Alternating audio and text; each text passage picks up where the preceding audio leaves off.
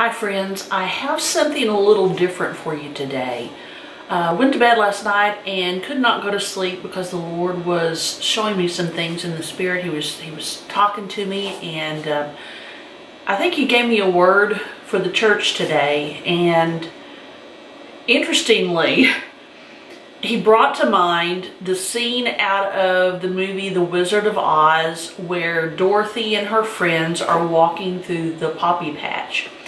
And it was so deeply impressed upon me that I got up last night and I looked it up. I looked up that scene, and thanks to YouTube, you can go and you can find just that scene. Just, you just Google the results.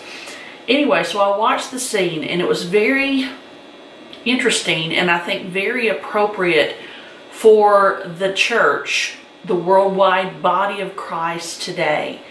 And Dorothy and her friends were on their way to see the Wizard of Oz because he had the answer that they needed to get back home and to get all of the things that they needed. They were told that the wizard was the one that they needed to go see, and so they took off on a journey following the yellow brick road, trying to find the Emerald City. And so they had come through all these hardships, all of these problems, all of these different issues that they faced, and they were almost there. They came out of the woods, they looked up, and they saw the Emerald City ahead of them. But at the same time, another scene is going on with the Wicked Witch, who is seeing them coming out of the forest, getting so close to their goal. And she knows that she has to stop them before they get there. So you see her, and she's got her magic potions, and she's staring into her crystal ball, and she said, I've got to stop them. I'm going to put them to sleep. And so she creates this poppy patch, and she says, it will be pleasant to the eye and pleasant to the nose or the senses. And so she's appealing to their flesh to get them to stop. And so they take off running through the poppy field because they see the Emerald City ahead of them. But those that have flesh, Dorothy, Toto, and the Cowardly Lion, they immediately fall down and go to sleep.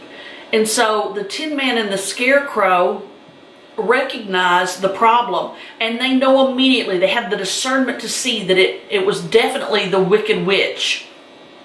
And so they don't know what to do. They're crying out for help, loudly crying out for help. And in the Lord was showing me that this is kind of a type and symbol of them praying.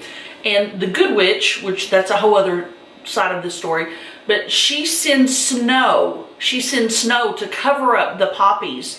And Dorothy and Toto and the Cowardly Lion start waking up. They get up, they run through the poppy patch, they continue on their journey, and they reach the Emerald City. But see, the witch was trying to stop them. And the thing that was able to get them past that was the snow.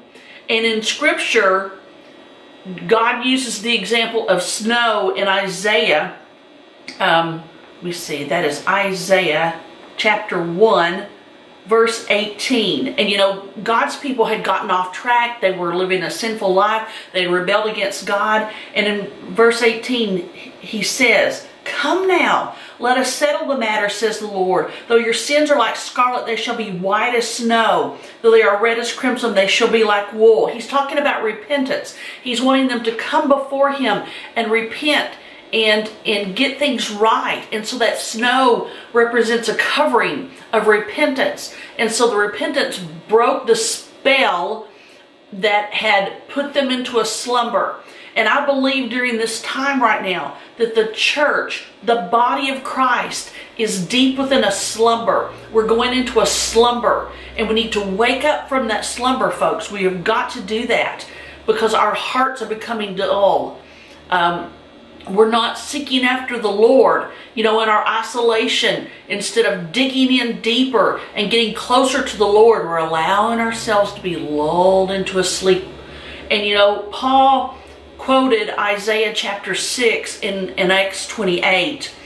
And in Acts 28, verse 26, he's talking to the church, to the Jewish people that he was trying to convince that Jesus was the Messiah, and they didn't want to hear it.